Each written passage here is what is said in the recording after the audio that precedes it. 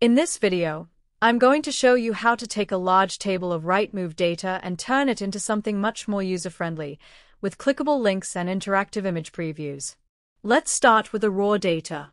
We've got a table view showing key property details, including the address, price, listing agent, and a few image URLs like the main photo and floor plan.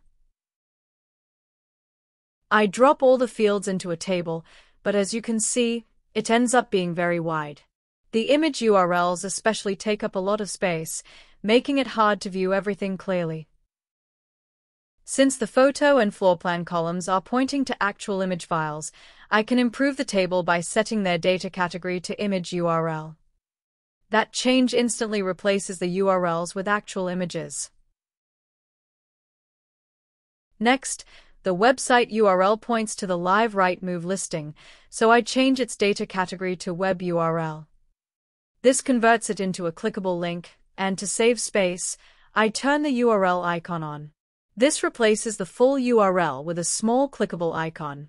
The table is now more compact, but the image previews have expanded the row height, which makes it hard to see more than a few rows at once. To work around this, I create a new tab and set the canvas type to Tooltip. This allows us to build a pop-up hover effect. On this new page, I add a button slicer and place the photo field inside it. Then I change the layout to single column, remove the title, and clean up the styling. I rename this tab Photo Tooltip so it's easy to find. Back in my original table, I turn Tooltips on and assign the Photo Tooltip page to the visual. Now, when I hover over a row, the corresponding photo appears as a floating tooltip. This means I no longer need to show the images in the table itself, so I remove the photo column completely. Now, we have a much cleaner layout with all the detail, and image previews are just a hover away.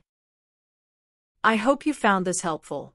If you have any questions, then feel free to ask.